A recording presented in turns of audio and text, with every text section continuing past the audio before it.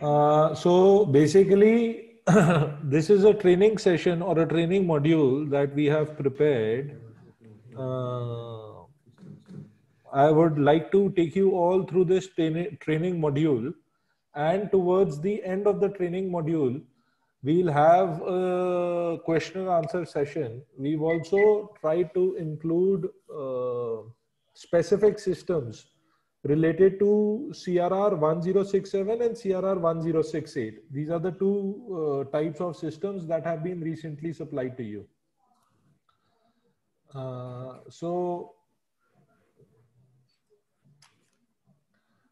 Contents, we will first be introducing EverestVacuum. Then we'll be talking about the rule of 2030. This is the Everest way of ongoing improvements. Third, we'll be talking about the pump build and what are the unique features in the pumps. Fourth, we will be talking about the right commissioning practices.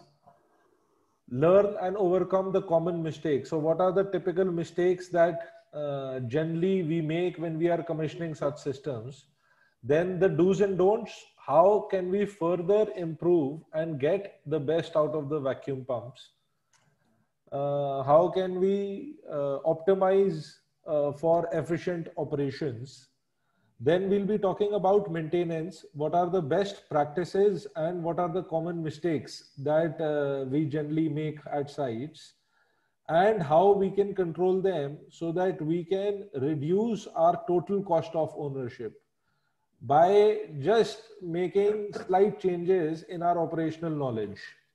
Then importance of spare availability at site. Maintenance programs that are available with Everest, the annual maintenance and the comprehensive maintenance plans. Then we'll have a case study. In your case, we'll be discussing your particular case itself, matrix, and then we'll have Q&A and general interaction. So I had requested for a 2-hour slot. My intention is that I would like to cover this whole presentation, say in the next 40-45 minutes, covering the basics of the systems that have been supplied into Matrix, beyond which we will have our Q&A session and we'll address your issues. Currently, I am joined with my service team, sales team, and engineering and application team. They are all on the call. So they'll all be able to add inputs.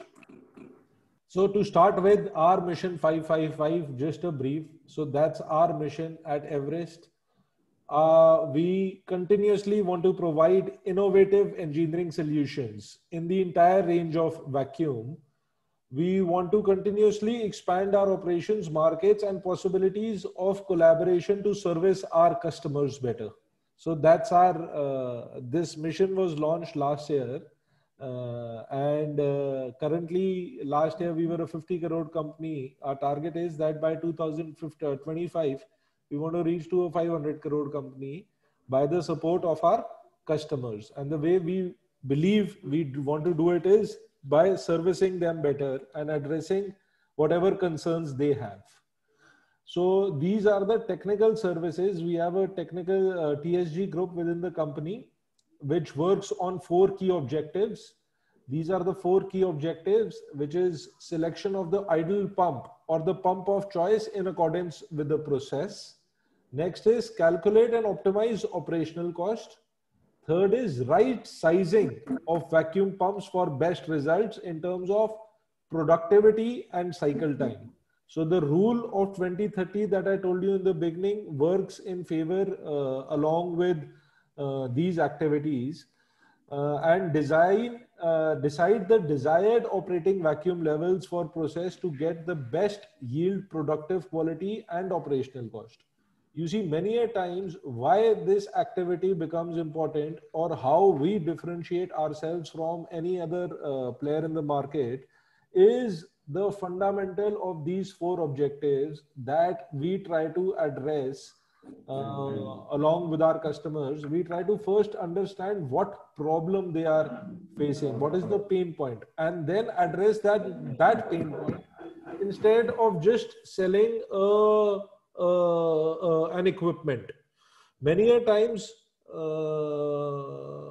we have observed that customers, when they talk with us, we are able to rightly size the vacuum system for them and give them the best possible solution, which in turn optimizes the operational cost. So briefly, our offerings, we are currently in the market offering dry screw vacuum pumps, which you are already aware of and using, mechanical vacuum boosters, industrial engineered vacuum systems, which is a combination of both these pumps used together. Then we also offer liquid ring pumps, which we call as semi-dry pumps, not wet systems, but these are semi-dry pumps because we use it in a special technology. Then we use oil ring based. These are again semi-dry pumps, rotary vane pumps. And now the latest offering that we have in the market is low temperature thermal evaporation. We are in the process of recently commissioning one such system in Clean Tech Sciences. So these are the various photographs of the products that we currently are offering. And this system that we have, this is the low temperature thermal evaporator, which is basically a ZLD, zero liquid discharge unit, self-sustaining, completely skid mounted unit. Our promise to our customers is clean, reliable, sustainable vacuum, improved product yield, deeper and consistent vacuum, which in many cases when customers are using steam jet ejectors or liquid ring pumps, they face this problem. Cost and space saving by right sizing, reduced batch cycle times, and reduced operational cost. So these are some of the systems that we are manufacturing for varied industries, depending upon what type of applications are there. So what typically to expect? Why do we say, or what is the rule of 2030 that we promise to our customers? So at EverestVacuum, we believe that by right focus and approach, in most cases, our customers can target to reduce their operating cost by approximately 20% or more. In most of the cases, we've reduced cost upwards of 30-35% operational cost as compared to the conventional technology that the customer was already using. The second commitment that we have is to increase productivity by 30% or more, benchmarking existing conditions. Many a times we are by virtue of either improving the level of vacuum, we are able to increase the yield, or by reducing cycle times, we are able to ensure that the customer is getting more output in terms of product from the same infrastructure that he is presently that is presently installed. This is when you compare it to conventional technologies. Our systems, so we already have a certificate of registration from Government of India. We were also national award winner. We received first prize in energy efficient pumps category from Government of India, and our design is registered under the IP law of India. We also, these dry screw vacuum pumps that we have also been, we have already applied for 2 patents on this technology. So this is patent number 1 that we have applied. This works on the technology. This is a novelty which we have created in terms of sealing. That's patent number 1. We are using unique sealing methodology, which is very robust, and we are able to ensure high levels of vacuum because of that. The ultimate vacuum that we are able to deliver to our customers is 0.005 millibar at blank off because of this unique sealing combination that we have adopted.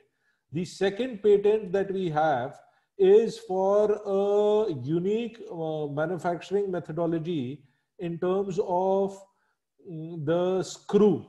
The screw that we are manufacturing, we are almost 30% more power efficient as compared to conventional or the constant pitch design screw. So for example, if you are using a 300 meter cube pump, the conventional screw will consume about 15 horsepower. We have developed a hybrid screw, which is a combination of a variable and a constant pitch design, by virtue of which we are able to produce 300 meter cube in 10 horsepower. So it's almost 31% more power efficient as compared to a constant pitch or a conventional screw design. So a brief, I thought before I come to the exact pain points that you are facing at your site, I wanted to give you an introduction of what all basically a dry screw vacuum pump technology is all about. So super screw, as we call them, are dry screw vacuum pumps, which are the latest offerings in the market. There is no sealing fluid within the pump. So the pump from suction till discharge is completely free of any type of lubricating sealing fluid. That is why it is called as a dry pumping technology. The only lubricating oil that you find is on the side, that is the gear side, and on the suction side where the bearings are installed. They are both isolated physically by sealing. This is again different combination of sealing that we have installed. These pumps are completely dry.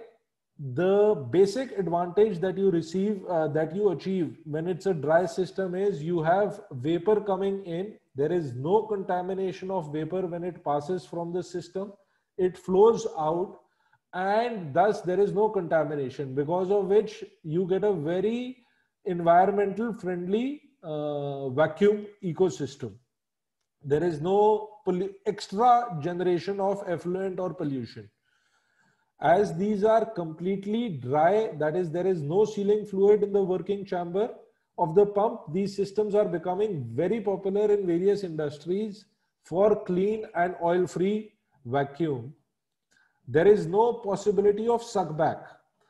The pump is in line to the latest available technology in the market, offering to our customers high volumetric efficiency coupled with lower per meter cube kilowatt, resulting in lower overall cost of ownership and supporting our endeavor of making vacuum as a utility a reality.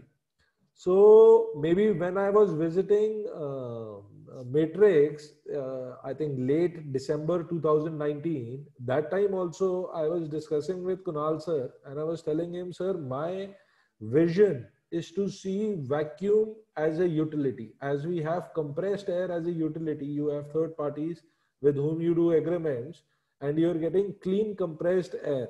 So our endeavor continuously is towards moving on that goal, where we guarantee uptime to our customers, and they are not bothered about the equipment. They are just concentrating on their core capability, that is manufacturing of your product. The market is still maturing up. We still have a long way to go, but ultimately our vision is to reach there. Hybrid pitch, I have already told you, it's a combination of 3 pitches. That is the primary pitch, the secondary pitch, and the variable pitch that joins. So these two, the first 2 pitches are common, the last 2 pitches are common, and then you have a pitch in the center that joins.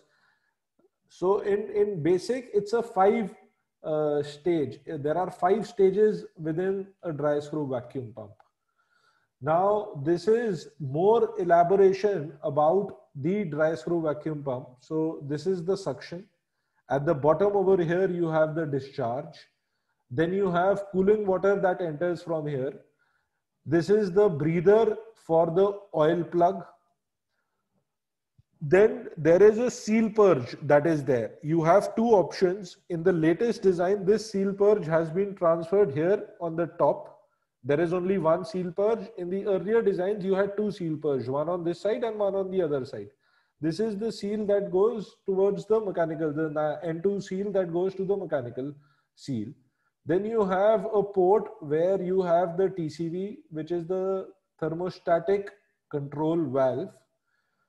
Gear oil that we use as a standard in these pumps is T46 grade. T46 is available in a lot of all standard makes. Then there are some safety instructions that are there on the pump. So we've just highlighted what all is there or how does an idle pump look like. We'll be sharing a copy of this presentation with you. You can probably have a printout of this and stick it around next to the pump or have it in your maintenance department so that it becomes easy for you also to train your maintenance staff. Coming down to the next section in the presentation is commissioning and operations. So commissioning by Everest and its relevance. What does commissioning actually mean? So commissioning is a series of vital checks that is performed as per a systematic procedure laid down prior to the full-fledged operation of the machine. Why commissioning becomes important? It becomes important because it improves the integrity of the system by allowing engineers to identify any areas that need fine-tuning for achieving optimum results. Many a times people make a mistake that we commission, but we typically don't commission on load. And then load trials are taken by customers themselves. We always tell our customers that whenever you are taking the first load trial, you should have our engineer there. Our service team is fully equipped to be there available to observe and note down any undue situation that arises because of because first initially teething you may face problems, but once you become familiar with the systems, then utilizing those systems becomes easy. So commissioner, again repeating the same, customer representative gets training on the machine. There is awareness of the vacuum system and recommended standard operating procedure, which is discussed in length with the customer. The customer gets knowledge about maintenance schedules, operational SOPs, etc. User gets friendly with the system. Like if I talk in your particular case, even though you are already using our systems, but because it is an expansion plant that is coming up, definitely there'll be some new operators who will be coming in. Them getting familiarized with our system through our engineers will be a much different experience, user experience, than them getting trained on the job. Smooth operation and adherence to SOP by operators. There is a level of seriousness that comes in the operators. They understand small criticalities which can make a big difference in ensuring that the system is well used and well looked after. The operator becomes aware of the preventive maintenance schedules, and there is a personal level of interaction between our engineer and your operator. So in the end, I would like to say a well-commissioned system running in compliance to operational SOP can deliver up to 3 times more service on an average before maintenance. This is, I am talking out of our experience. We've commissioned more than 2,000 systems in India now since the last 12 years. We feel commissioning is very important. Moving forward, the modules to maintain for operation. So the key modules that are there is healthy electrical power supply, N2 gas inlet and seal purge module, instrument air module, solvent flushing module, gas blast module, and jacket cooling water module. I'll be covering these in detail in my future slides, but broadly these are the 6 modules that we need to look into, and then you have the utilities that go into the condenser. So it becomes very important for proper operational maintenance to have all these modules working properly at desired parameters. This is again a 3D image of a system and different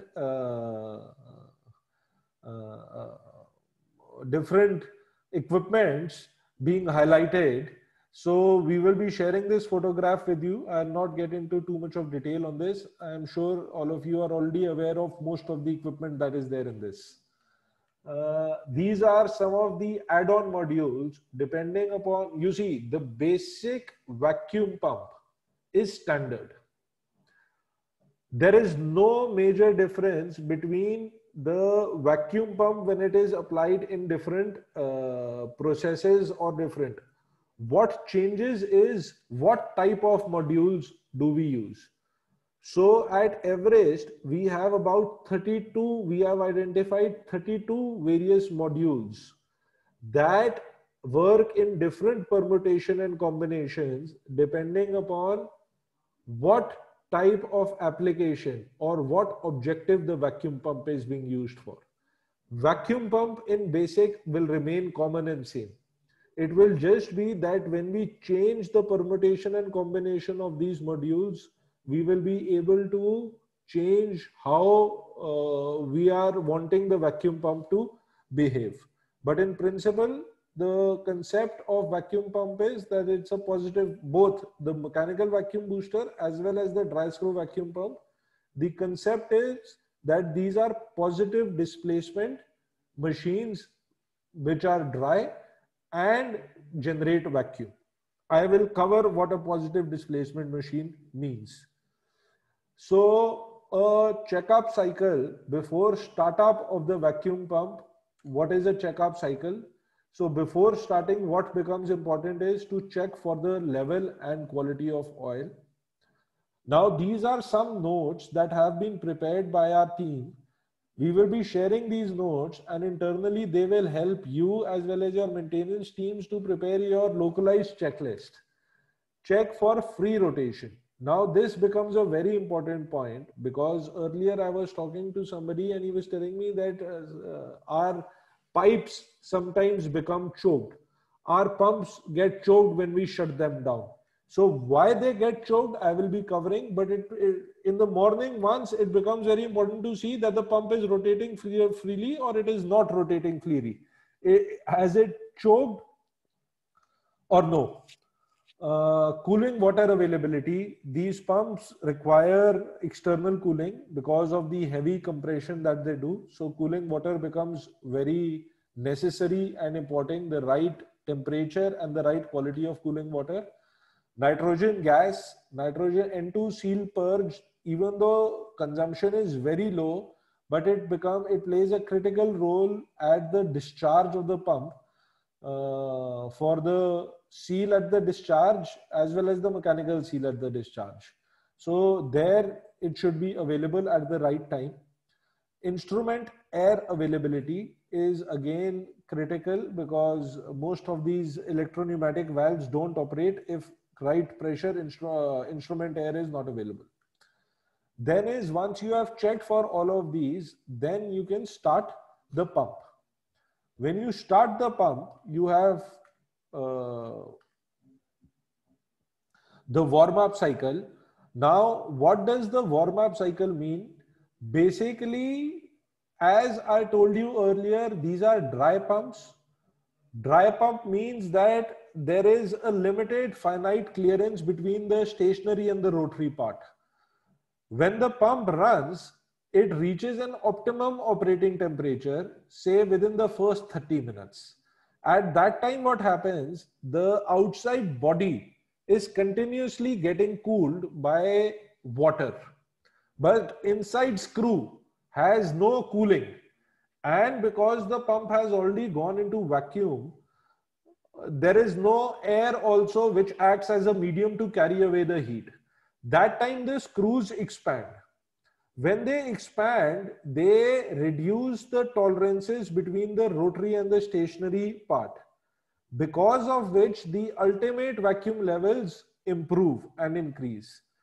So to get the proper ultimate vacuum out of your pump, if you start the pump 30 minutes in advance before bringing it into operation, it will help you achieve your ultimate vacuum or the process vacuum faster.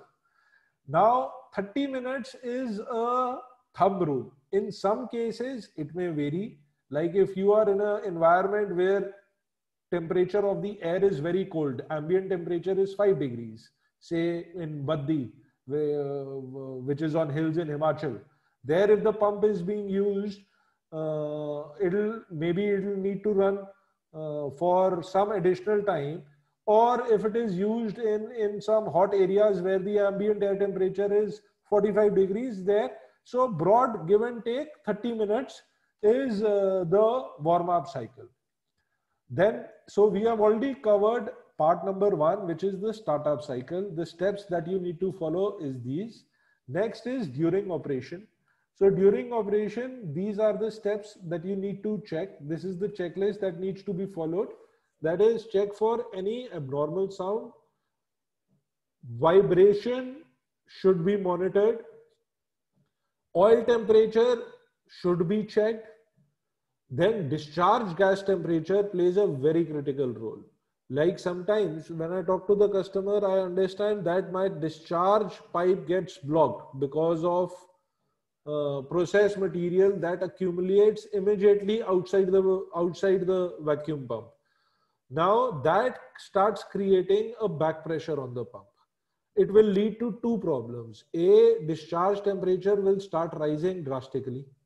B, if it is not checked in time, it will lead to bearing or seal or coating damage. So this is the first indicator that there is something going wrong at the discharge of the pump. Then is checking for condensation at discharge. Condensation at discharge, probably I'll be covering in my further slides what we are proposing in your particular case. But by monitoring the discharge gas temperature, you will get a fairly good idea as to what is the discharge condition. Next is check for overcurrent drawn by the pump. This again becomes important, even though all these pumps are equipped and fitted with variable frequency drives, and there is a function that monitors the drive that monitors the current continuously.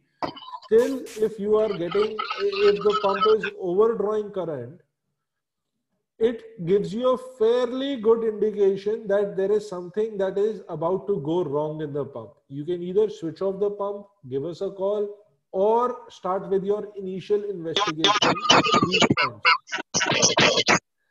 Next is solvent for intermittent flushing. Now, solvent flushing becomes very critical. You can have two types of flushings. One is at once the pump stops, and one is intermittent. In certain aggressive applications, we recommend intermittent flushing as well. So 2 points that we have covered: when you start, what to do; when you are running, what all needs to be taken care of. Now we are covering the third phase, and this is the last phase, which is when you are shutting down the pump, what all is important. So at shutdown, check for flushing solvent in the solvent tank. Check for N2 gas. At the discharge, at shutdown time, there is a N2 inlet purge that opens up. N2 should be available at that time. Nitrogen should be available.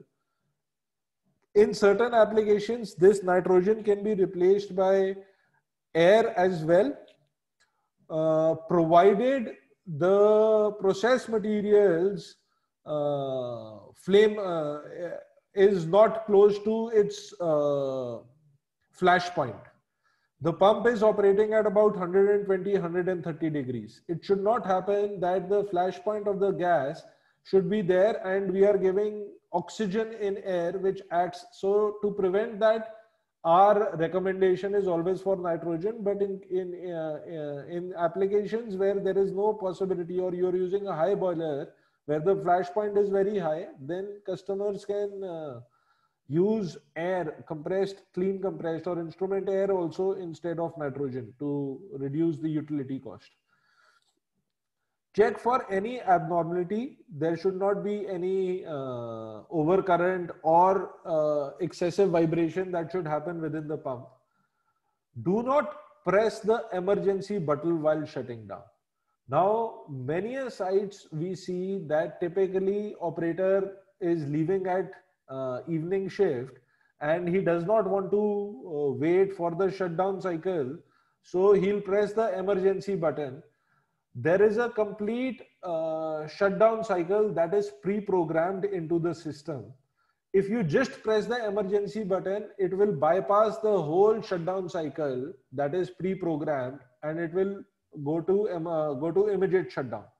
That can become a very dangerous case because it will bypass the whole shutdown, flushing, nitrogen purging cycle. So these are the 5 critical steps that should be followed on shutdown. Now, as I was telling you, this is a typical graph that we have shown over here. So for the first 2 minutes, what happens? There is only nitrogen purge, N2 purge, that is entering into the pump. The isolation valve at the suction will switch off and nitrogen will come in from a secondary pipe, a tapping that has been provided below the main isolation valve. Nitrogen will break the vacuum in the system. Once the vacuum is broken for the first 2 minutes, after that solvent will come in. Why does this happen? Because typically solvent, whichever solvent customer will use, will generally be a low boiler. So if I pump in solvent under vacuum, that solvent itself will vaporize. It will become into a gas and it will not fulfill the purpose of solvent flushing. So first we break the vacuum, then we flush the system with solvent. That solvent selection has to be such so that the process carryover that is there in the pump is miscible in it. So solvent flushing will happen from the 2 minutes to 10 minutes. So approximately 5 to 7, 8 minutes, solvent flushing will happen. After that, again, nitrogen purging will happen. So solvent flushing will stop automatically. And the pump will again run under N2. And then there will be a dry run for about 5 minutes before the pump goes into shutdown.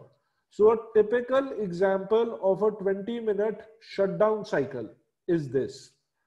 To make it simple for you, it is like when you are cooking food at home. So after cooking, you typically wash your utensils and then keep them for drying. The same case happens with the pumps. Whenever the pump is running, there is so much of processed material that comes inside the pump that this shutdown cycle is like washing your utensil after you have cooked your food. If you don't shut down, if you don't wash your pump, rinse your pump properly before shutting it down, next time when you will start, it will have excessive buildup of the carryover that has come from the previous time. Now that carryover, when the pump is running hot, has no problem. But when it starts cooling down, that carryover starts becoming into crystals. Those crystals start damaging the internals of the pump. It is like I leave my utensil after having food. Next day morning, I start cooking in the same utensil without cleaning it. So that utensil will be bad. It will not be clean.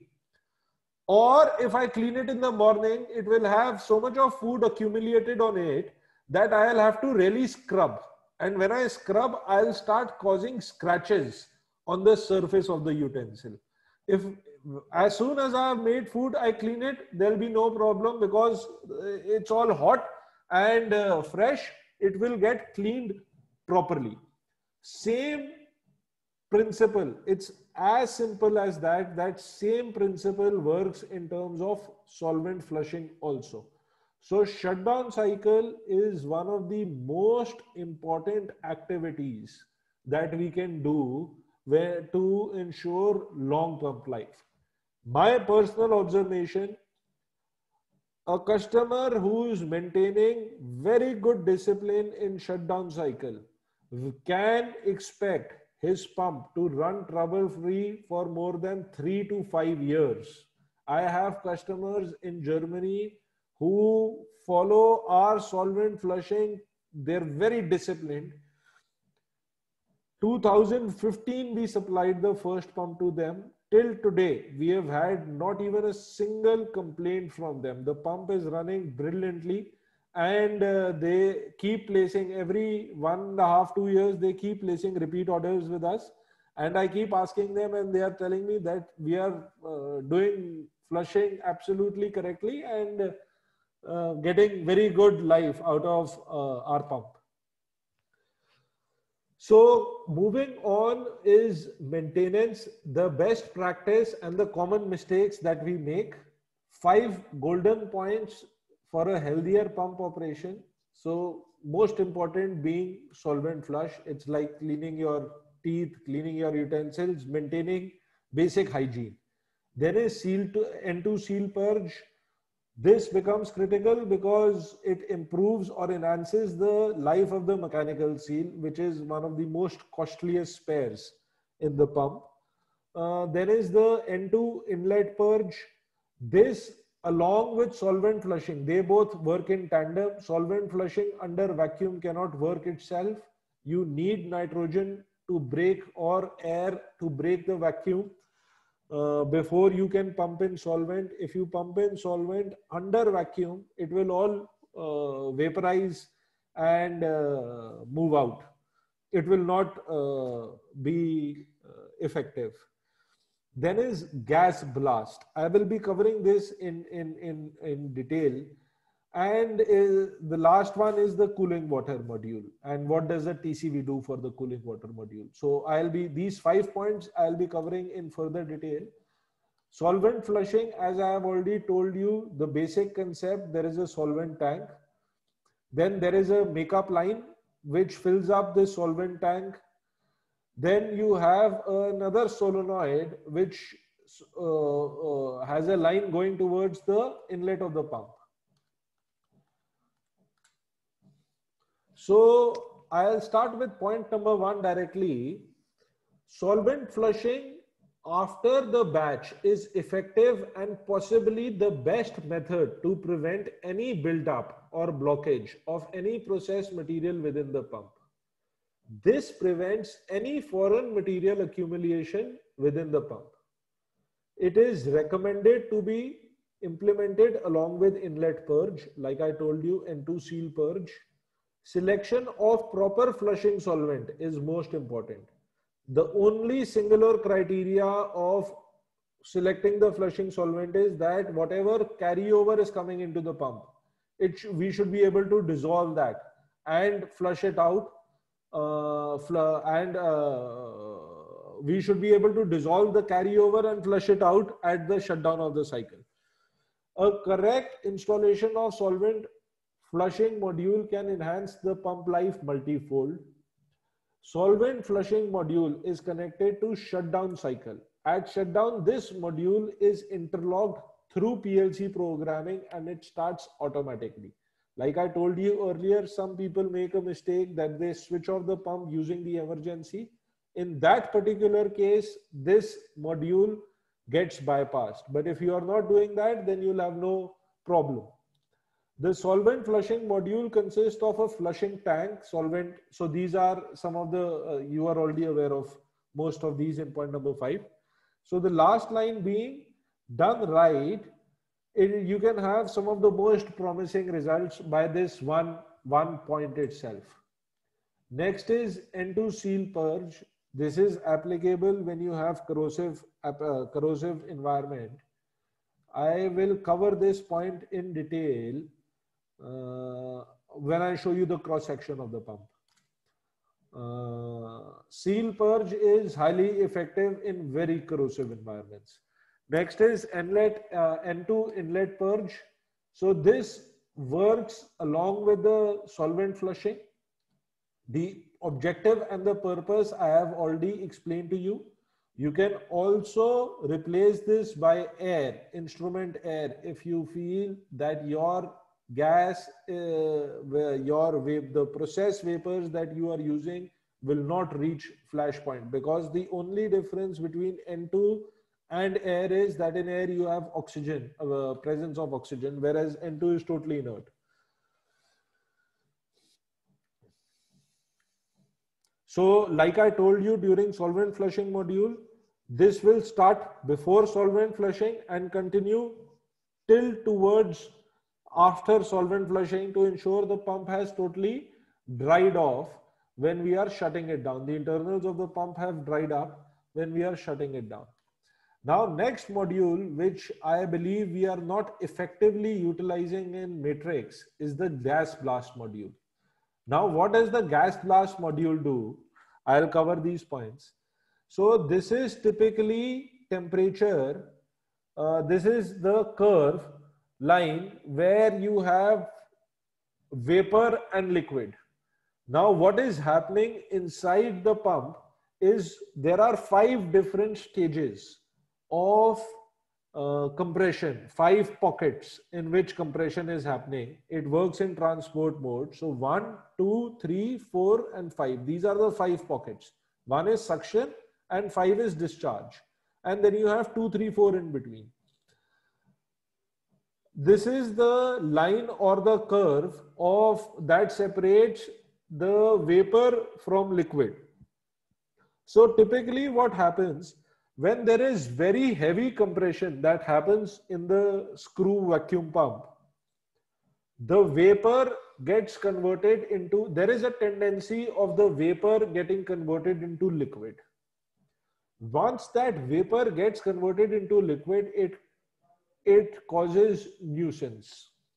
So our objective number 1 is that to maintain vapor in vapor phase, let it not convert into liquid at all. But most of the cases, it goes beyond the operating parameters and it has to get converted into liquid. It is like gas, liquid nitrogen, LPG, liquid petroleum gas. When you leave it into atmosphere, it will flow out in form of gas. But when you compress it and store it in a cylinder, it will be in liquid form. So the same happens here. There is 760 from 1 torr. If you are coming to 760 torr, there is a compression of 760 times.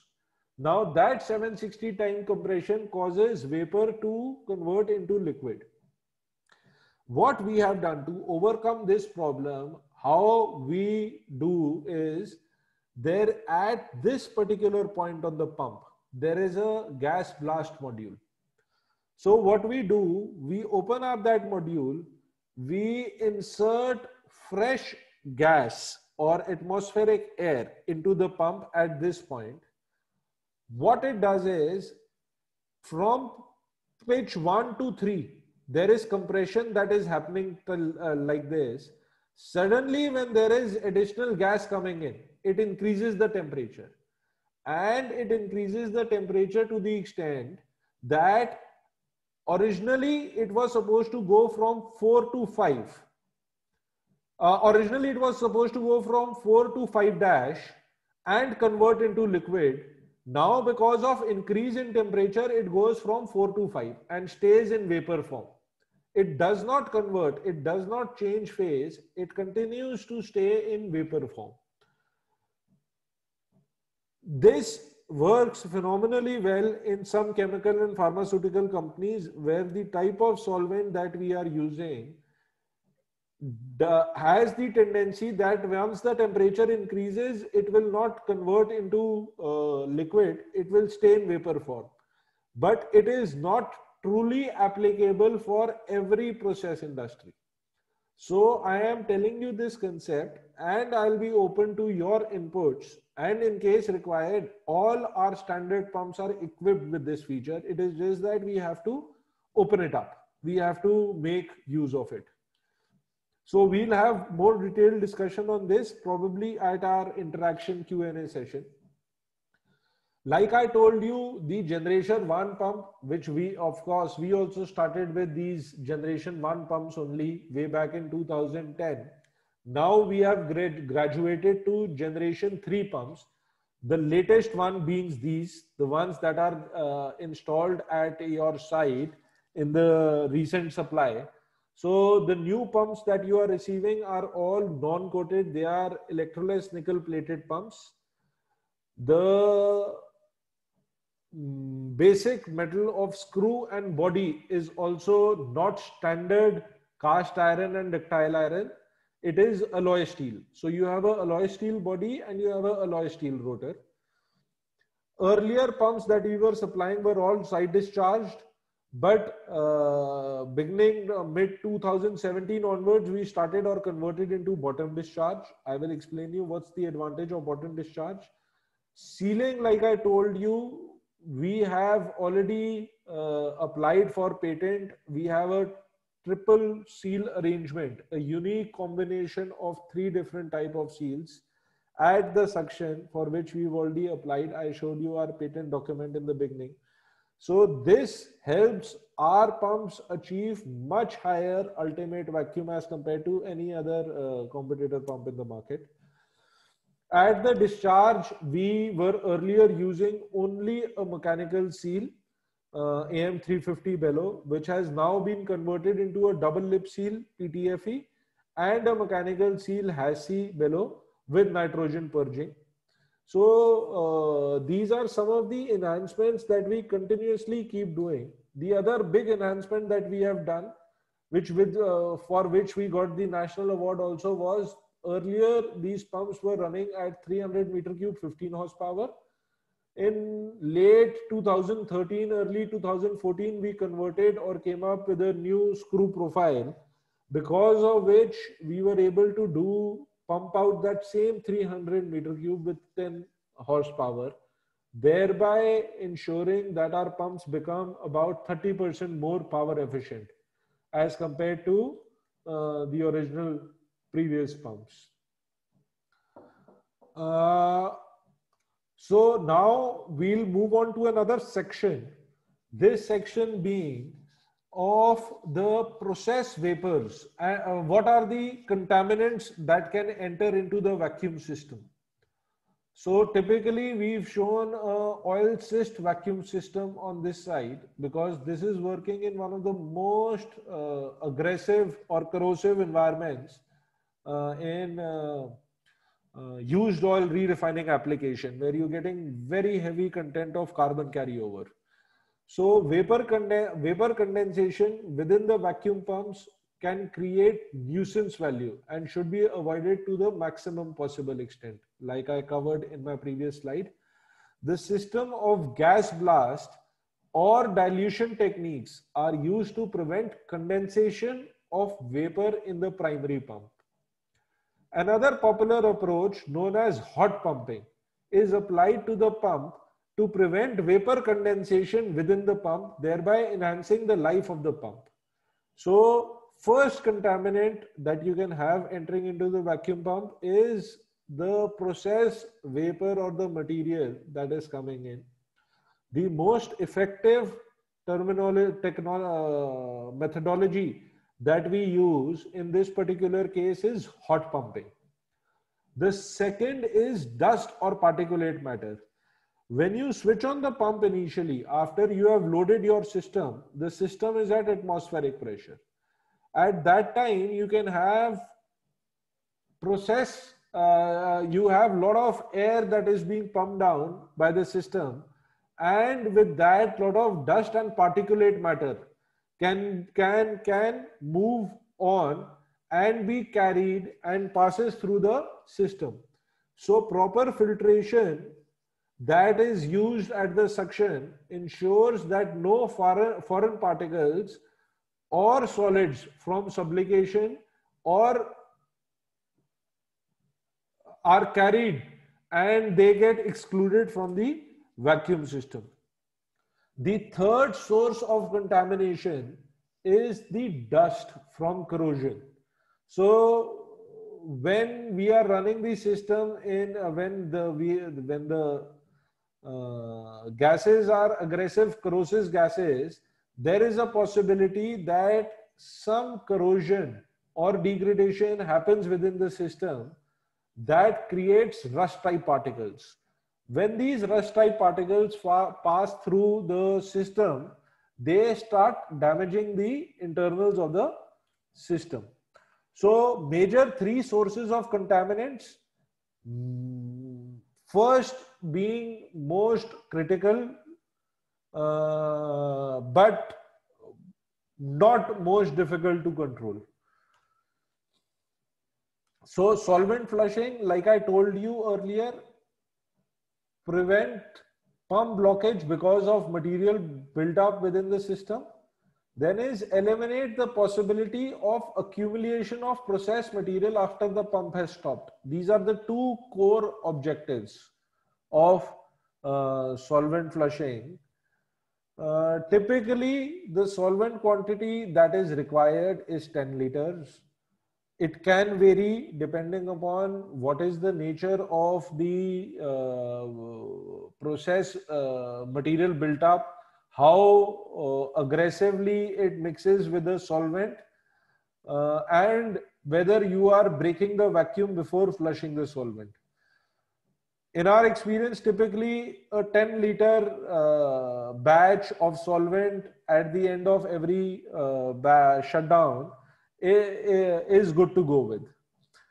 Then ensure the second objective that it should fill up is that it should ensure that when we are shutting down the pump is free.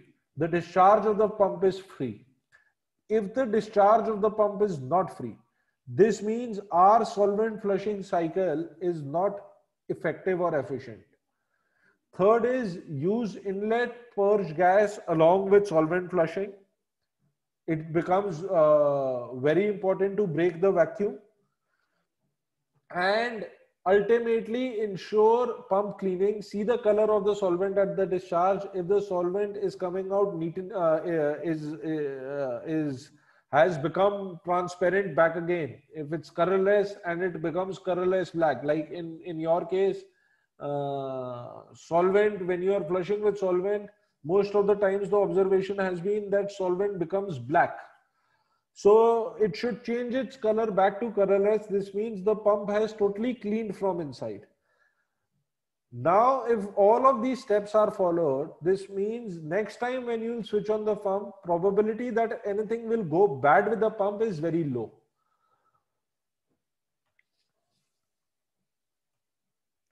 So here is an example of a typical case of process buildup, accumulation of process material, which can eliminate essential clearances leading to pump failure. So here what we've tried to cover is why the pump gets stuck. What are the most common reasons? So the first reason being that carryover that is passing through the pump is higher than the pump handling capacity.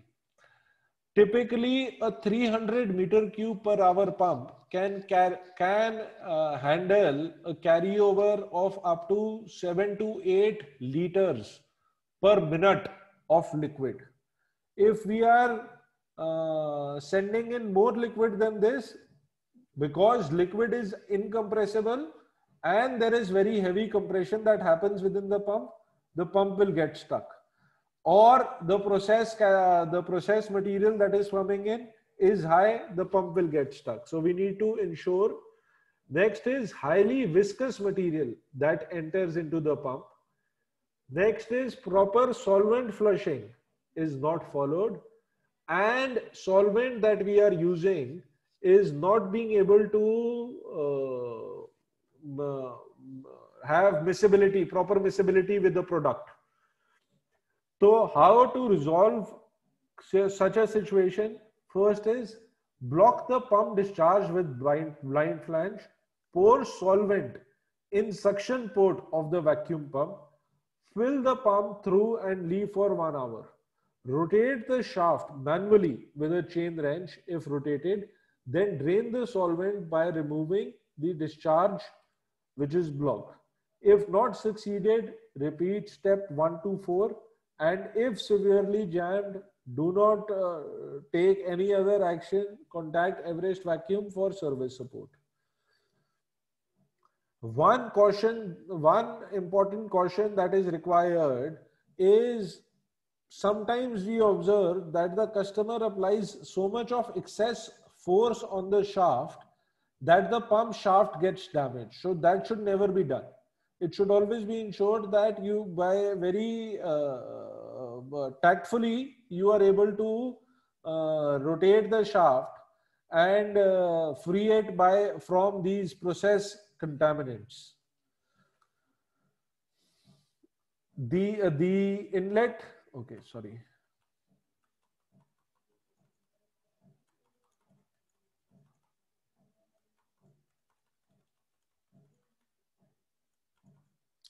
So this is the cleaning replacement of inlet filter.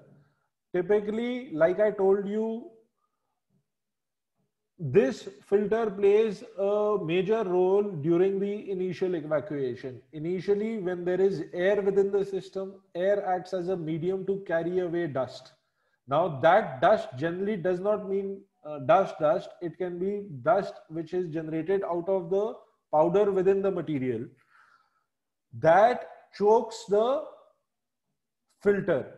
And because it chokes the filter, it creates very heavy pressure drop across the filter. So once in a while, the filter should be taken out, cleaned. Frequency can be fine-tuned depending upon different applications. But once the filter has been cleaned, you can get much faster vacuum from that same system, as the pressure drop across the filter will be very low. If this step is not done, the capacity and the vacuum both can get affected. These are some typical photographs which we have taken from sites. So customers typically make the mistake that they are running with a choked filter, and they tell us that initially when we got the vacuum system, it used to deliver vacuum in 4 hours. Now it's delivering in 6 hours. We go, we check the filter, we replace the filter, and we are able to get the same level of efficiency back. This is again one photograph that has been taken from the site. Unclean cooling water.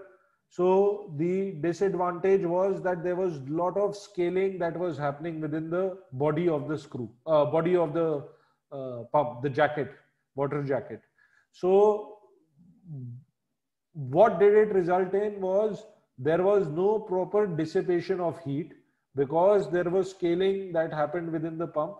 There were localized heat zones that were created. Wherever there was heavy scaling, there were localized heat zones which were created, and life of component or coating reduces once proper heat dissipation does not happen. So 7 golden rules is, I'll just have all the rules stated in front of you. Rule number 1 is read operation and maintenance manual and follow preventive checkup list. If you don't have a detailed checkup list, we will provide you with one. Second is warm up of the pump. This is again important. We call it as the warm up cycle or the startup cycle. Third is never block the outlet of the pump. Like I told you earlier, and I will be covering in my future slides, positive displacement pump, if you block the discharge, it will keep increasing the current of the pump till the time the weakest link breaks. It can be the shaft, it can be the motor, it can be any component. Luckily, the safety that we have put in is that we measure the current of the motor and we trip the pump. But a positive displacement pump, which is both a screw pump as well as a booster pump, should never be operated with a choked oblique blocked discharge. Rule number 4, use a good inlet or a cold trap filter to protect pump from corrosive vapors oblique contaminants. Now, this filter oblique cold trap can be an efficient condenser. It can be a cyclone. It can be a catch pot. Does not make difference which type of equipment we are using. Our sole objective should be to ensure that pump is used, a vacuum pump is used for what it is designed. Pump is not designed to pump vapors. Pump is designed to pump non-condensables. A condenser is designed to pump and remove vapors. Condenser is also one of the biggest vacuum pumps that is available. We are coming with 100 kgs of solvent and 2 kgs of non-condensables. I pass them through a condenser, 100 kg, out of 100 kg, 99, 98 kg condensable get condensed. Only 2 kg condensable, which is saturated in non-condensables, passes on into the vacuum pump. Rule number 5, use gas blast when working with condensable vapors. Rule number 6 is protect the pump from particulate with an inlet filter. And rule number 7, one of the most important ones, run the pump after use with inlet closed to purge solvent, oblique contaminants before shutdown. That's the shutdown cycle. Remove any contamination that is that accumulates inside the pump. Simply stated, you take care of your vacuum pump and they'll take care of you. Now I'll come to one interesting cross-sectional image just to explain you better. This is the suction of the vacuum pump. This is the discharge of the vacuum pump. At the suction, we have a patented triple sealing design, that is this design. It's a combination of one seal, second seal, and third seal. So this is one seal, this is second seal, and this is third seal. All three work in tandem to ensure that the ultimate vacuum that you receive is very high. At the discharge, what we have, our earlier pumps only used to have mechanical seal, which were AM350. These were stainless steel SS316 bellows seals. Now we have upgraded these seals to #C, and there is one Kalres O-ring here and there is one Kalres O-ring here, and there is another secondary lip seal over here. So at the discharge you have double lip seal plus mechanical seal, and at the suction you have double lip seal, piston rings and flanger. And on the outside there is another lip seal which prevents the oil, lubricating oil that is in this chamber to come from coming out. So this is a tertiary seal. It is not a very critical seal, but this is the seal in which in your boosters also you are facing a problem. This is a cut section diagram of all the components that are there. Many a times, why I have included this photograph is for you to be easily able to identify which component in your pump has gone wrong. Many a times I receive a complaint that, sir, we don't know which component has gone wrong. So whenever you'll get a copy of this, you can keep it with you. Whenever there is something going wrong, you can just highlight that this is the component that has gone wrong. This is again another view, a detailed view of which component goes where, with the same numbering that was there in the previous chart also. Similarly for booster also has, so there are different types of sealings here. These are the seals, and then you have a lip seal at the discharge. This is the seal that is currently failing in your current application. Here also I have used an exploded view with highlighting different components part number wise. Part numbers are the same across every model. So you can just tell us that EVB 30 and part number 1. So we'll be able to identify that that is the body. And this is the component that we are looking for at replacement. Same way, exploded view of booster for better understanding. Now this is the PNID this is the GA of your system. These are two systems that have been supplied. First system is SuperVac 10,000. Next system is, this is the PNID of that same 10,000 meter cube per hour. So at the top you have a booster which is 10,400 meter cube. Then is another booster which is 4,680 meter cube.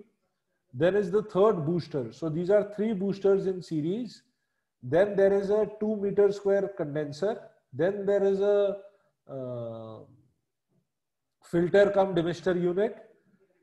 And then there is the dry screw vacuum pump. This is the latest system that has been supplied. Now, when I was speaking to your team, I was told that we are facing a problem of material carryover in this booster. Possible reason for that material coming in and choking this booster can be and I was also told that there are 3 condensers that are installed before this booster. So I have just kept these photographs here. When we have our interactive session right now, these photographs will help me explain in a better way. This is again the other system that we have, and these were the original loads that were provided to us for designing of this particular vacuum system. This is a typical case study of service and how service that we do improves or ensures you are getting better mean time between failures and reduction in your operating cost. So a typical example that we have covered here, probably I'll have Ritesh take over. Rakesh ji? Hello. Yes, Dhruv. Yeah. So Ritesh, probably if you can come in now, maybe 5 minutes, and then we can come down to our interactive session. Yes, sir.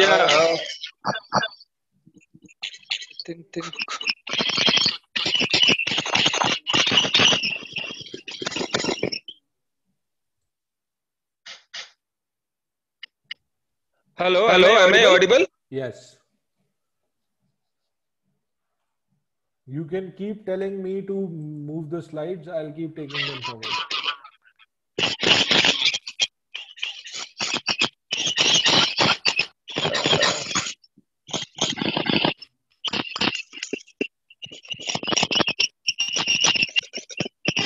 Hello.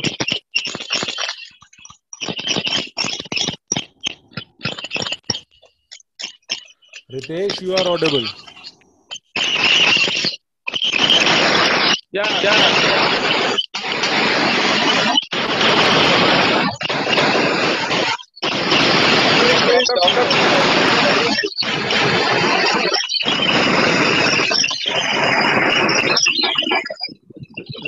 There seems to be a lot of disturbance coming in.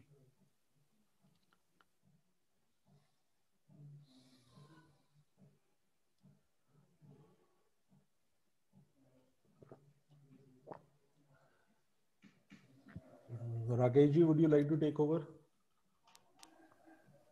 Just give me a second. Fish.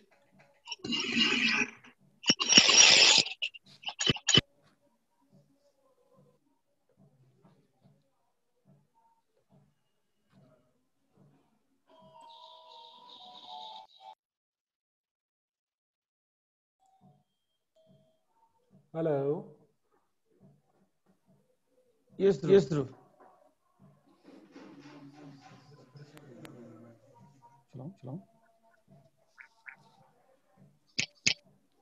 Hello.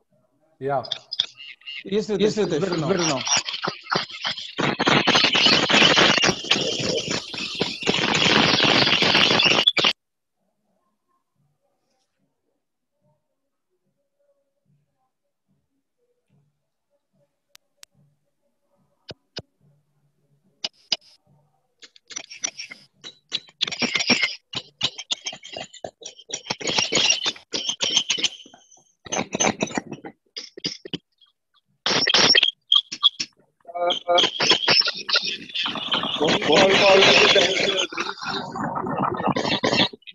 and this slide,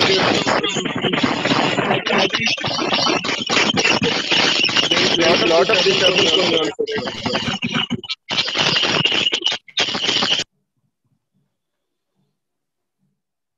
No, I can't hear you. I can't hear you. Likewise, it's Ritesh coming from your side only. It's from our side, but I don't think it's from our side.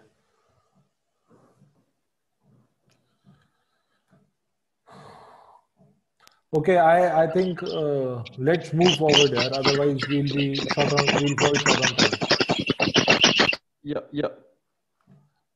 So some maintenance programs that we have the AMC, that is the annual maintenance contract. What all is typically covered in the AMC, we've covered over here. Then we have the comprehensive maintenance, which we call as the CMCs. The difference being in these is that the consumable spares are also included in comprehensive maintenance contracts. This comes with a disclaimer that systems should be run under the guidelines that or the SOPs that we are telling you. The objective of this being that for customer it is a step towards moving into the direction of vacuum being looked as a utility. So typically recommended spare part lists and the change frequency. First 6 months you have what all parts you need to change. Then you have year 1 spares, and then you have year 2 spares. Many a times we observe that there is a possibility that customer is using spurious spares or inferior spares. I personally feel that we have tried, and that is a policy that we follow at Everest. We don't want to earn out of our spares. We want to keep our spares to the base minimum possible extent so that it supports our service teams, but at the same time it is for the customer. Like sometimes the seals that we use at Everest are all made by Flowserve or their counterpart company in Korea, because we have a technical collaboration of these pumps with Korea. So there is a Korean company, which is again a Flowserve company, and Flowserve Sanmar in India. Local seals people use, but I strongly do not recommend them. They, even though look and feel the same, but do not perform the same way. There is a reason why Flowserve is Flowserve around the world. Same way with lip seals. There are many people who are manufacturing lip seals in India, but for such applications where lip seal becomes critical, what is the source of white on which batch? So typically the seals that we are using are all branded seal. Bearings, a lot of spurious bearings are there. So every customer that I talk with, I say, in shorter run, you may save on money, but in the longer run, you definitely, there is a cost attached. The shutdown that you have to take because of such cases, you'll have problems. Then these are some of the, it will come as a part of the format to you. The inspection. So what are the inspections that are to be done on daily basis? What are to be done on monthly, quarterly, and yearly basis? There is coupling mounting. Typically here we observe a lot of times when the pump is opened up and it is assembled again, the shafts are not properly aligned, which leads to failure, because these are all pumps which are running at very high RPM. They are not running at 900 or 1500, they are running at 3600 RPM. That is even faster than a 2-pole motor, because they are running at 60 Hertz. Alignment becomes very critical. The couplings that we are providing in our newest systems are all taper lock bush couplings. These are self-aligning couplings, and they come with a motor bracket where the possibility is of any misalignment is very low. But in the bigger machines, obviously the motor is not aligned on the booster itself because of the very fact that the motor weight itself is very heavy. So we need to ensure proper coupling alignment. Seal failure at the discharge can also be a result of improper coupling alignment. Oil, like I have told you, these are the two grades of oil that we recommend. In your case, you are using this pump. So approximately 1.6 liter is the consumption of oil. And in standard pump, it is T46. And in CX pump, it's a synthetic oil that we use.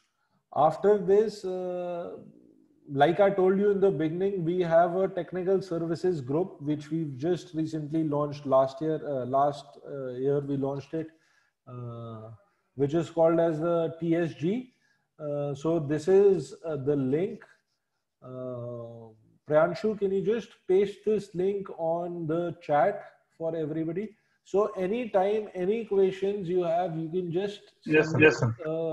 it's a small form, you can fill it up, and you'll have somebody from our expert team getting back to you and understanding and devoting time to your problem. It can be any idea. We are open to all inputs, and we can give you our take on as to what we think out of our experience of working with so many industries. The next URL, which is also an interesting technical bulletin, which we have published in-house. It's a 20-25 page bulletin. So this URL also, Priyanshu, can you please paste? If you download, it'll give you, it's a good small book which tells you about boosters and how vacuum pumps work and what all can you how can you use these vacuum pumps more efficiently? What is all? So it's basics about vacuum, but it's a good technical bulletin. So with this, I come to an end of this presentation, and now I am open to question and answers and interaction, wherein I can give you my suggestions. Please. Thank you very much, sir. Sir, for your presentation. And you are getting double voice or? No, sir. I can hear you clearly. It was so elaborate and sir, particularly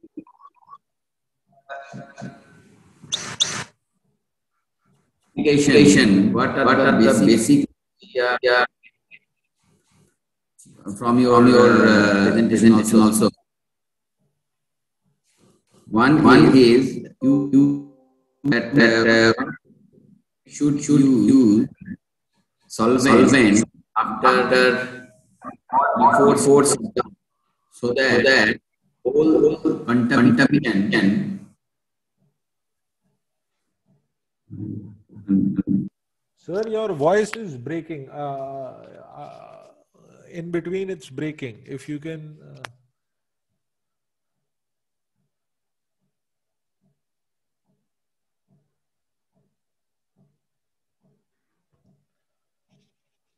Hello.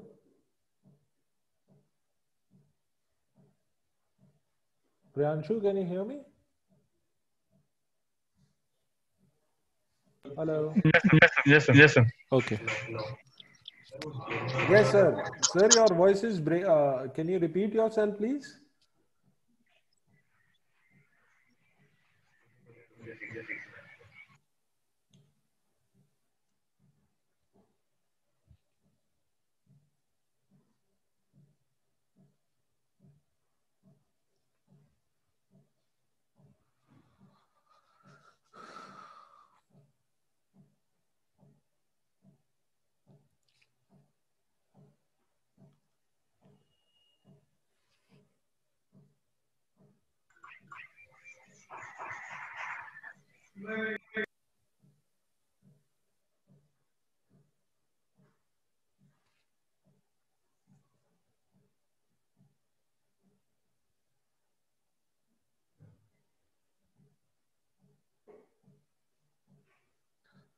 Hello. Yanshu? Sir, apparently we are all having echo issues in the system. Apart from you. So should I continue speaking? But my problem is when I'm talking, I need to look at somebody to talk to make it interactive. Otherwise, it's a one-way traffic. Can everyone hear me? Matrix team, can you hear me?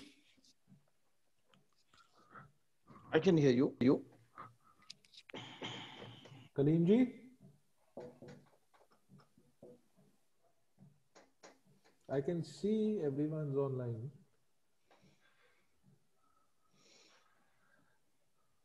Okay, so I'll continue. I'll continue with what I with what all I have in my mind, and probably let's see how we'll take it forward after that.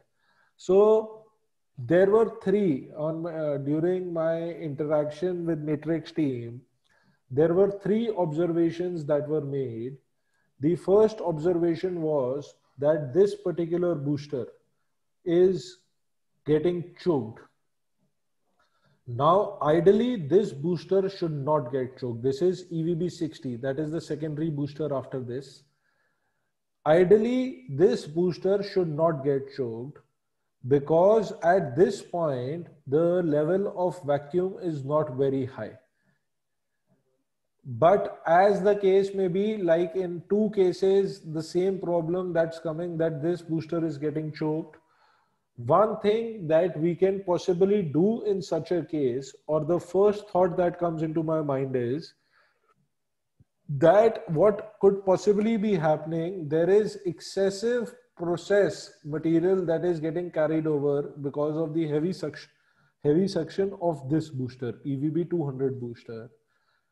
This booster is currently placed at a height on top of this skid.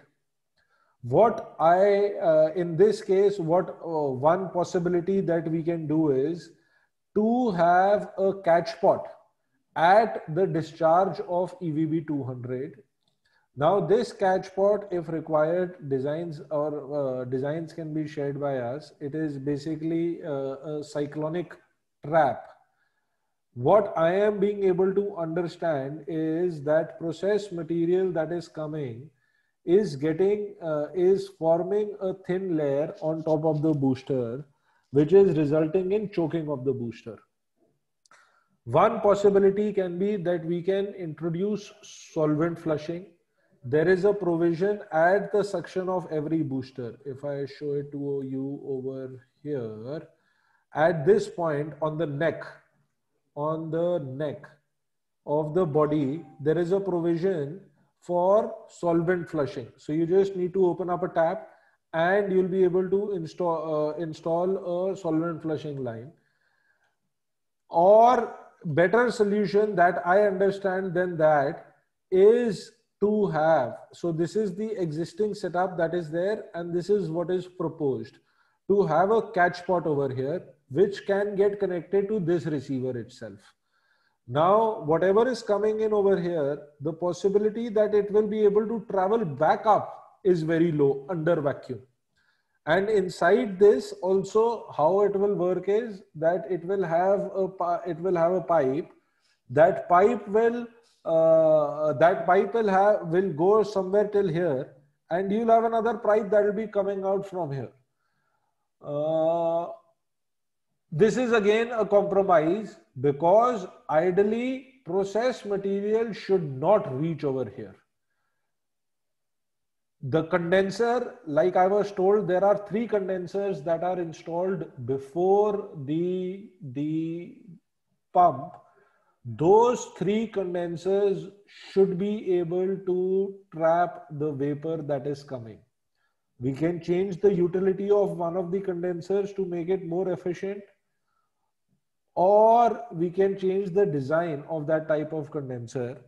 This, I would say, will give us relief, but it is a fix. It is not the permanent solution, and it will come in tune to the contaminate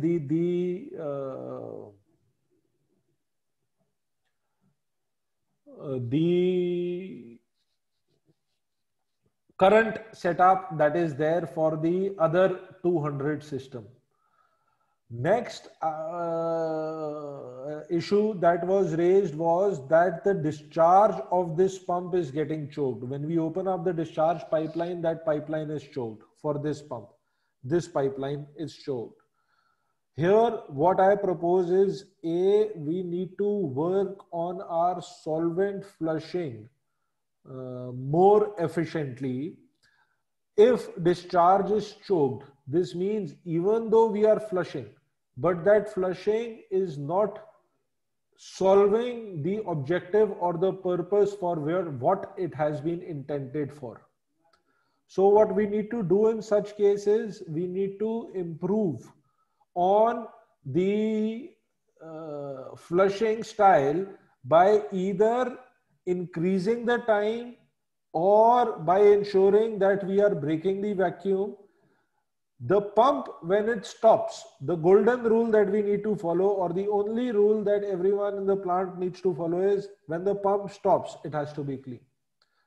It is like when I'm cooking food, when I go out of my kitchen in the night, all my utensils are washed, fresh and ready for next morning.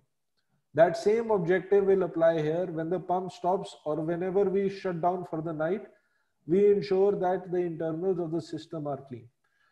The disadvantage, the problem is that if we overnight leave the solid inside the pump, when the pump stops, it is operating at about 100 degrees. So at that time, all material that is built up in the pump is all hot and polymerized. When it is left overnight and the pump cools down, that material solidifies to form crystals. Small crystals. It's like I have sugar syrup. I leave it overnight. In the morning, it will all be crystals. Till the time it is syrup, it is easy to clean. But as soon as it forms crystals, inside the pump, there is stationary part and there is rotary part. Now crystal is stuck between stationary and rotary part. As soon as I switch on the pump, I am providing 10 horsepower to the pump. What will it do? It will grind all these crystals inside and throw them out of the pump. So the first 2-3 minutes, all the crystals that are left inside that have become cold or have condensed overnight or due to the shutdown will start causing scratches on the internals. And what is this internal? This is coating. So what happens to the coating? It gets scratched. So chemically it is not getting affected. But as soon there is a scratch on the surface of the coating, that causes the base metal to get exposed. That is the point from where corrosion starts, and then there is a chain reaction that it will start removing coating. Now to prevent this, what we have done at Everest, I will tell you that also. What we have done, we have tried to, because this is a problem, no matter how much we tell our customers, but on ground implementation has always been a challenge. So to prevent this, what we have done is, we have, where is that?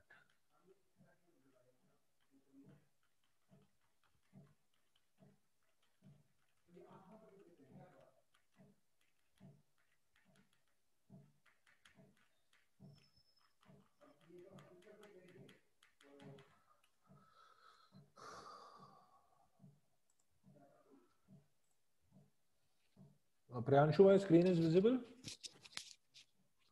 Dry screw vacuum pump. Yes. In last 10 years.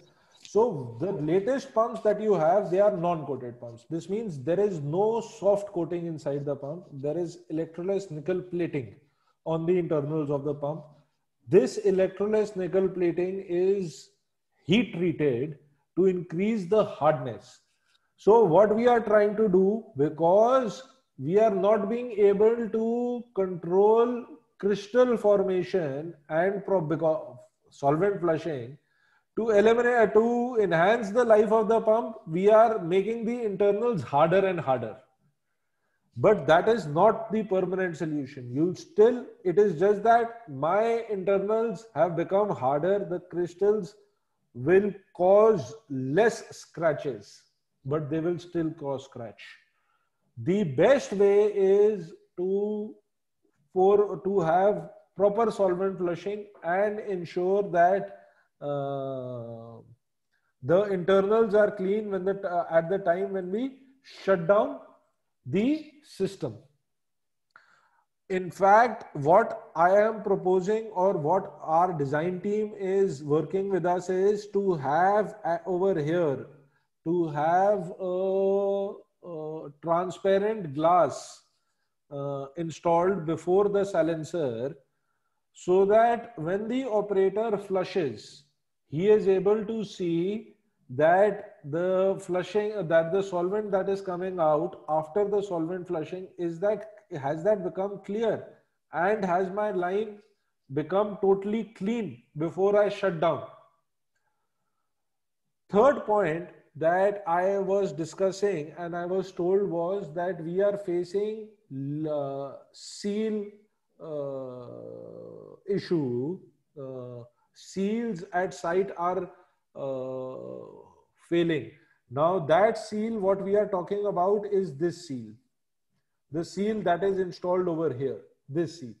So this seal, we are dispatching new fresh seal, and maybe these O-rings were what we were talking about. 2 O-rings need to be used here. Never will we use 1 O-ring. That is why I am sharing these with you, so that you are also aware as to what is being used.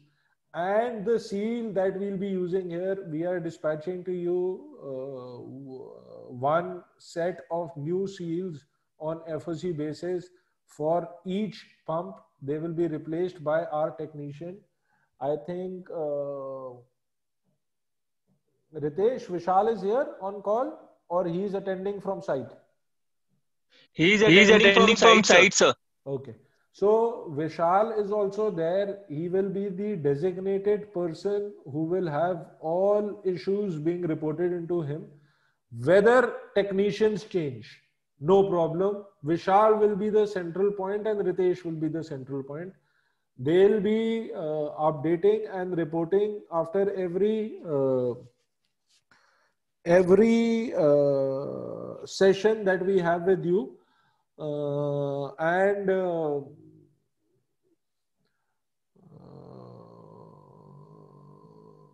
On ground technicians may vary depending upon their availability, but Vishal and Ritesh will be 2 contact points, escalation 1 and escalation 2, who will have complete data available as to what is happening and serial wise history of the pumps. Ground level interaction probably with technicians is not required. Any interaction that needs to be done should either happen with Vishal or Ritesh or Priyanshu, so that all 3 will have very good communication amongst themselves. So these were the 3 issues that were highlighted to me, and at backend we've tried to control and address all 3. Maybe in the next couple of days or the next week, you'll start seeing movement on ground at site as well.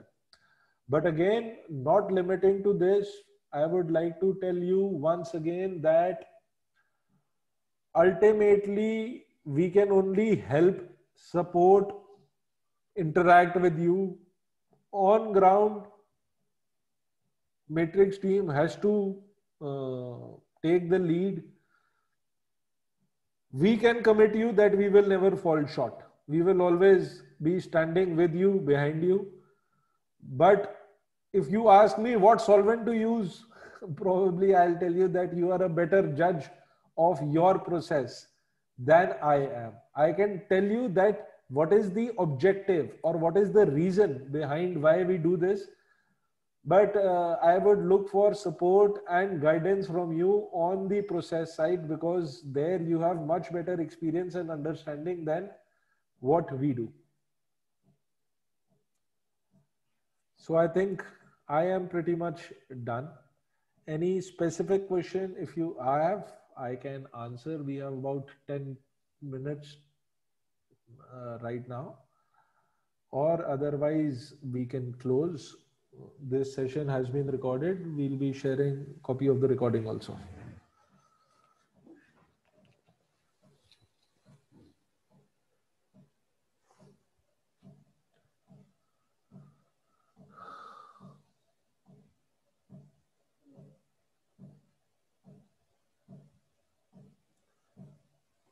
Rakesh ji? Yes. I think Khalil ji. Sir, you are not audible, sir.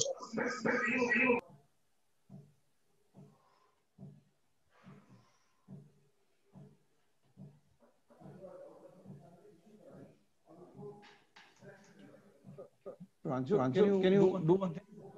Can we patch him on telephone line and then put it on speaker? If that can work, just try that quickly.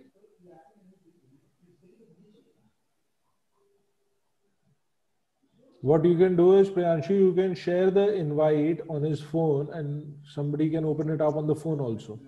I'm saying phone se kar lo na.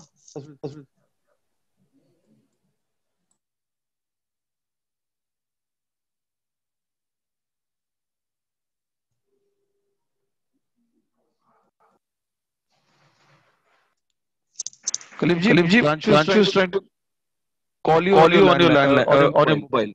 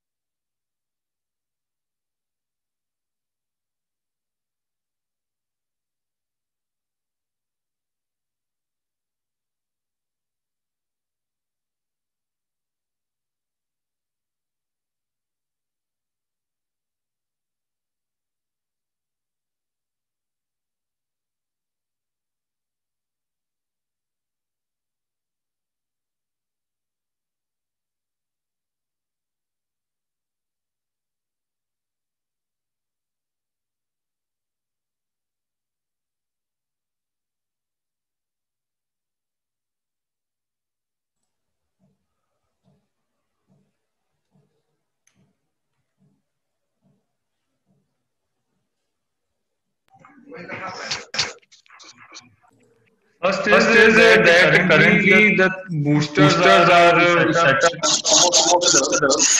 and connecting a catch between the EVB200 and EVB60 is not possible at site.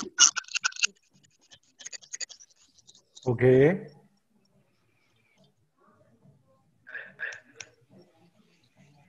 And Currently, this is the second setup point is that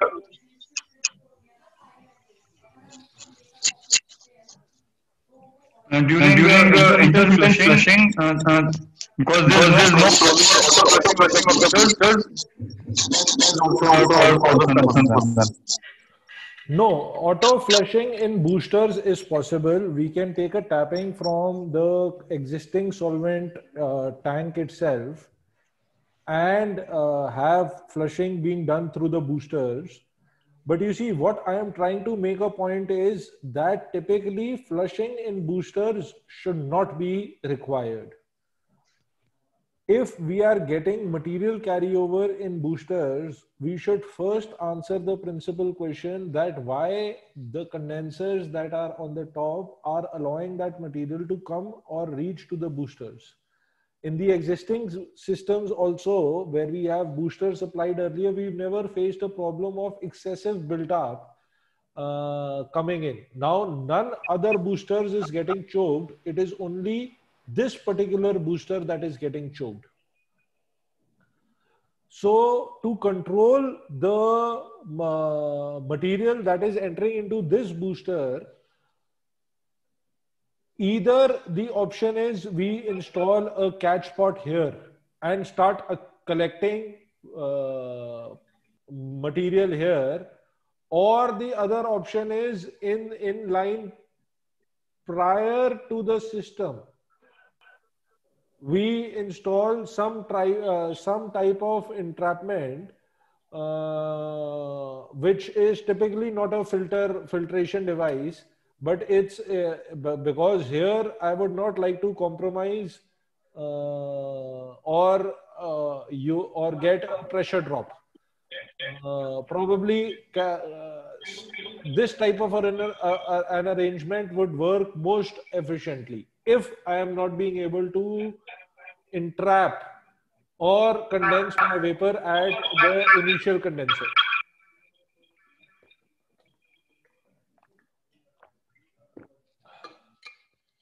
Have I been able to answer the question?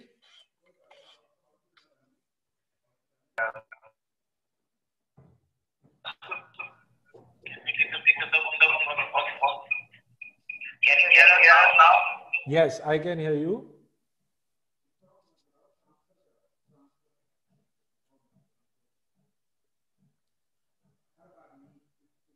Probably what I feel is if you are using one laptop and mic of the laptop, then you'll have to speak in front of the screen of the laptop because that mic is unidirectional.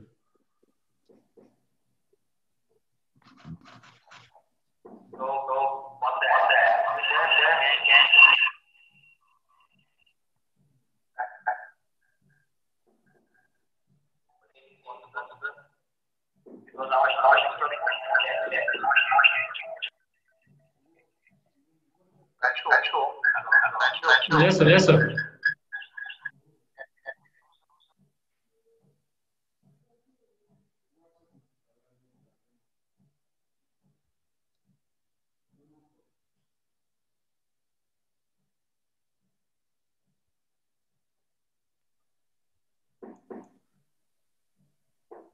Sir, we'll add you on the call.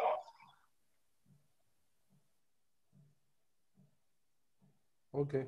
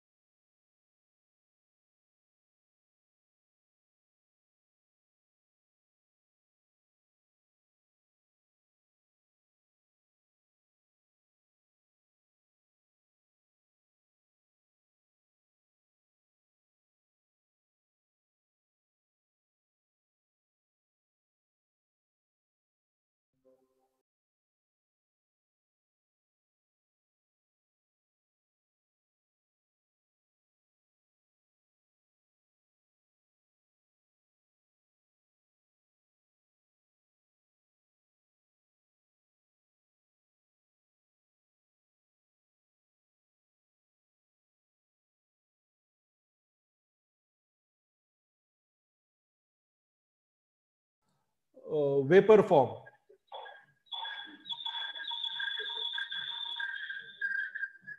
So then you will not face any problem. But sir, as when we are discussing regarding your this gas blast system, gas ballast system, Okay. and this liquid flushing system. In the liquid flushing system, we have to break the vacuum. Then we are reaching certainly we are not in vacuum, so that our flashing material are not getting vaporized. So my flashing material is doing very good washing in the system. Correct, sir? Yes. But in the gas system, you are talking about that my vapor, whatever the vapor are there inside, it should not get liquid. Yes. So how these two are different? And how these two? Because one side I am running with the liquid for the flushing. Another side I am telling that my vapor should not get liquid. Okay, I have understood your question. I will answer it like this. You see, these are two separate points. One is liquid that is liquid that is converted from vapor. Now, where that vapor is coming from, that vapor is coming from the process. Now, what is that process vapor? That is this. I will just go to the presentation. That is this methyl ester vapor. Okay. Yeah. Now, methyl ester vapor under heavy compression in the pump gets converted to liquid. That liquid, if left inside the pump, solidifies, and that is what actually starts jamming. How does it look when it solidifies? It becomes something like this. These are side photographs of the pump. It will become something like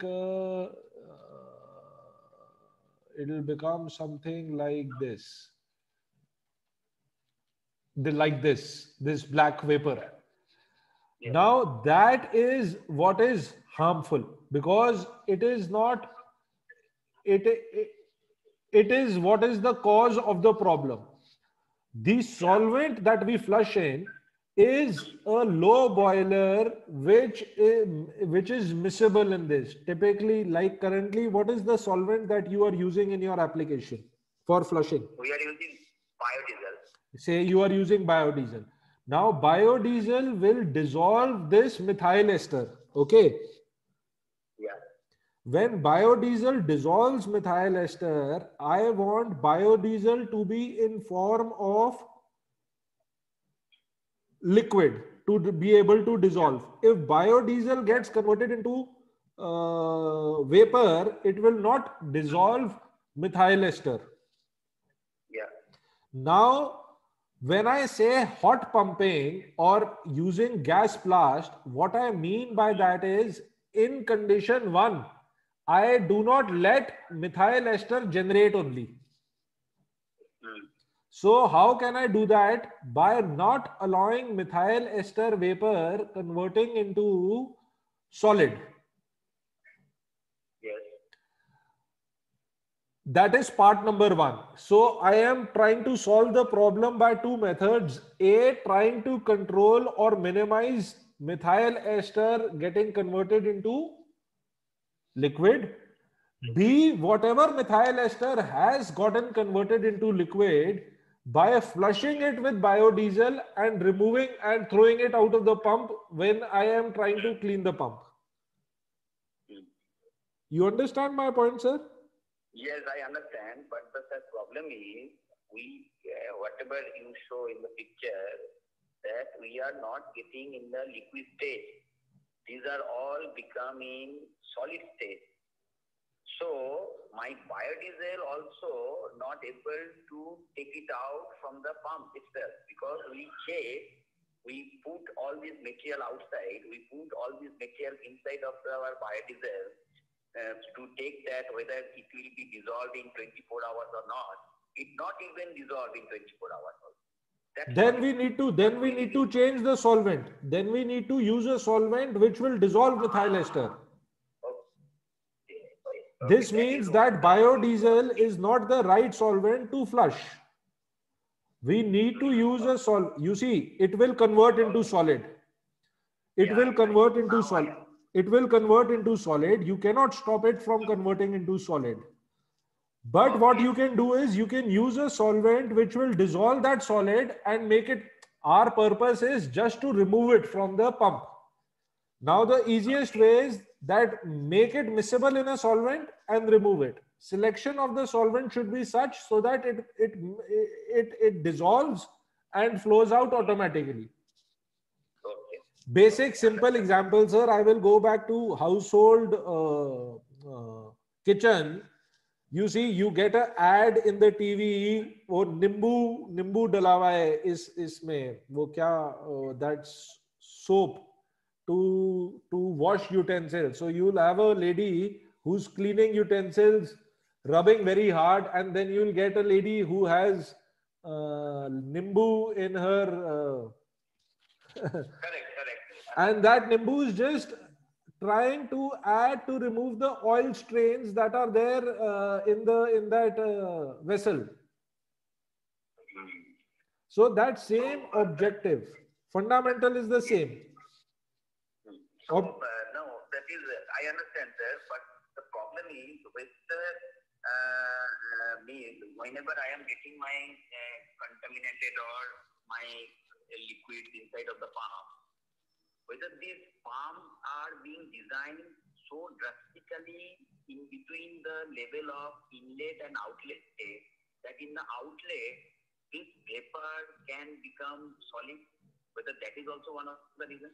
You see, sir, right now at the discharge, we'll take an example from your application itself.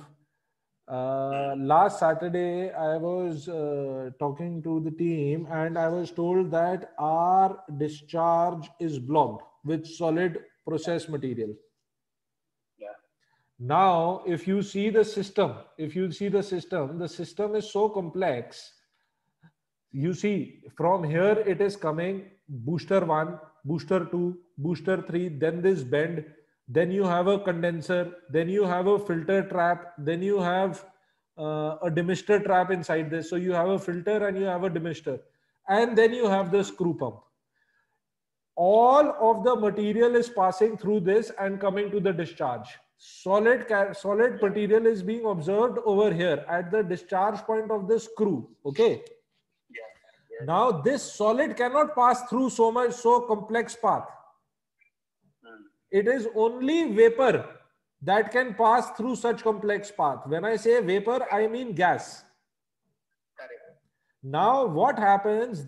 So one thing is very clear that at the suction of the backup pump, there is gas that is coming. Now when I compress that gas by 760 times, that gas gets converted into liquid. Now, if I leave that liquid there in the pipeline overnight, that liquid will solidify there and get converted into solid. And after at maintenance, when you open up the pump, you see solid entrapment in the pipeline. All that solid is solid that has gotten converted because of the high compression in the vacuum pump. So what we need to do is just one simple exercise. Use a solvent that has the power to for miscibility of like you are saying that my biodiesel doesn't dissolve this methyl ester, then this means biodiesel is not the right solvent. We need to go back to the chemist and ask him what is the right solvent that can dissolve methyl ester or whatever that compound that is getting accumulated there. If we use that solvent, probably drastically result will change for you. So that's one thing we have to work immediately. But the thing is that we not only getting the discharge choked only from the base. We removed PB30 also in between booster, And there also we found its discharge is highly damped with the same material. In the same system, when we remove the DB30 in between that booster, there also we are getting the discharge having lot of material, charcoal type material. Yes. Booster discharge also, that is one. Second thing, when we are doing the flushing in the base pump, there we have the parting of the nitrogen at the end, both ends. So what is happening, that end part is not getting the material, that flushing material. So when we are opening it, we are getting the material are stuck in the both the end side. In between it is cleaning, but the end, both the end, because of the parting, we are the same thing. So it is having the material accumulated continuously. So that is also one of the concerns, because when we are doing the purging, the nitrogen purging is continuing and it is getting such type of problem. Can you repeat yourself, sir? I didn't fully understand your question.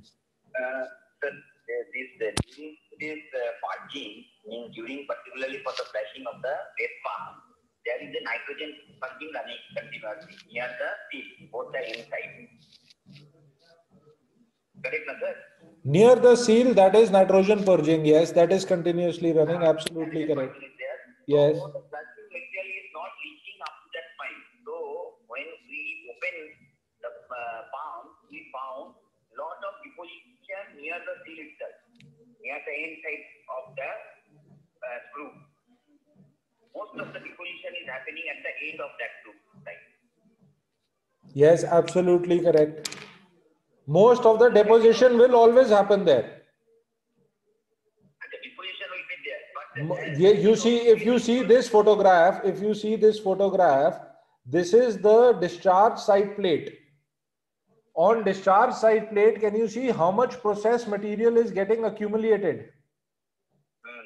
So to prevent this only, what we have done, we have installed on the new design, what we have done is on this pump, what we have installed on the discharge side to prevent the mechanical seal, we have installed an additional PTFE seal.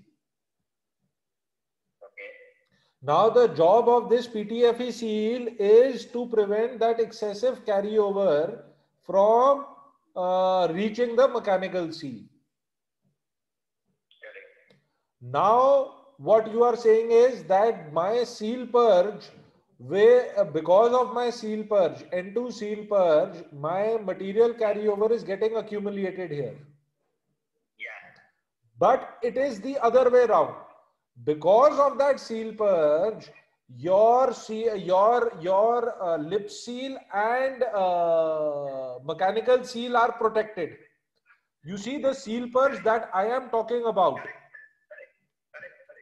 The nitrogen seal, you have two types of seal. One is the nitrogen N2 seal purge, and the other one is where is that photo?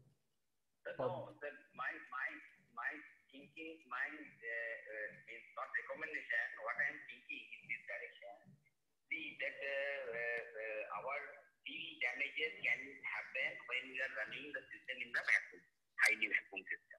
Yes. But by putting nitrogen, my overall vacuum getting damage means I am not getting vacuum after putting the nitrogen. So during flashing, why I require such nitrogen sealing continue?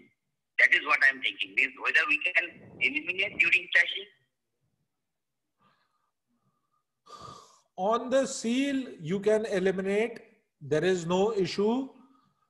But on the you see there are two points from where you are sending nitrogen. One is on the seal, on the mechanical seal. The other one is inlet purge, N2 inlet purge.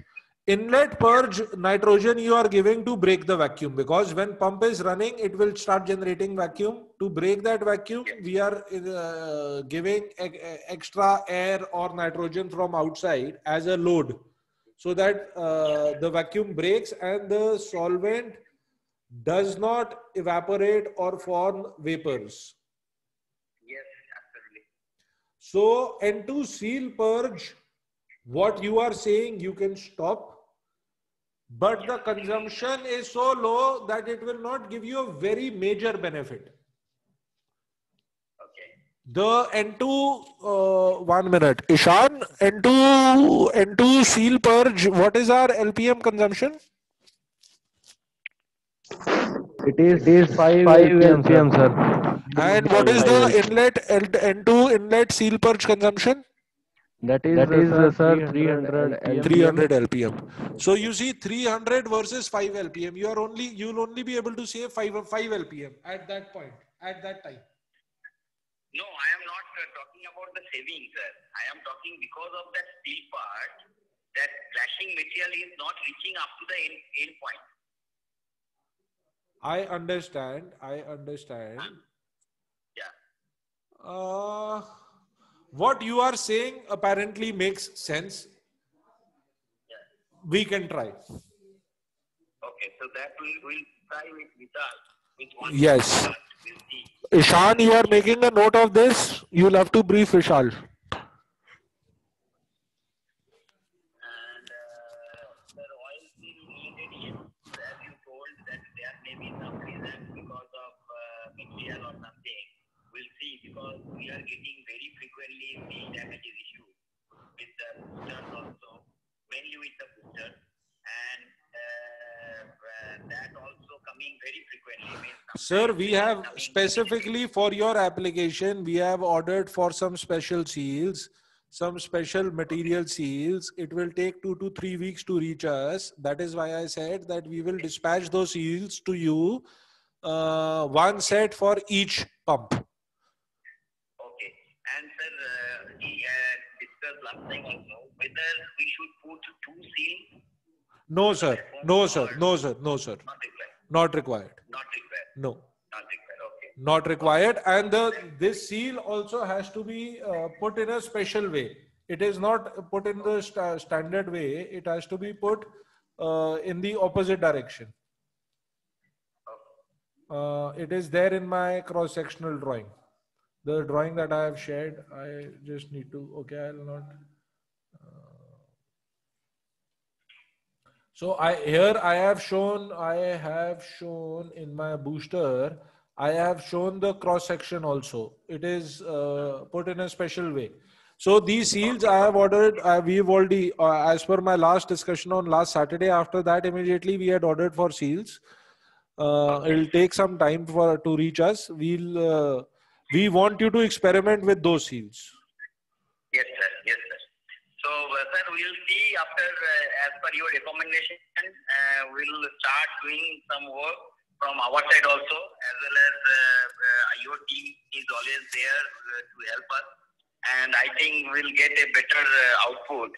And same time, we are now also try to purchase some more vacuum pumps for our existing system as well, to get redundancy in our system. So that is also, we are working on that.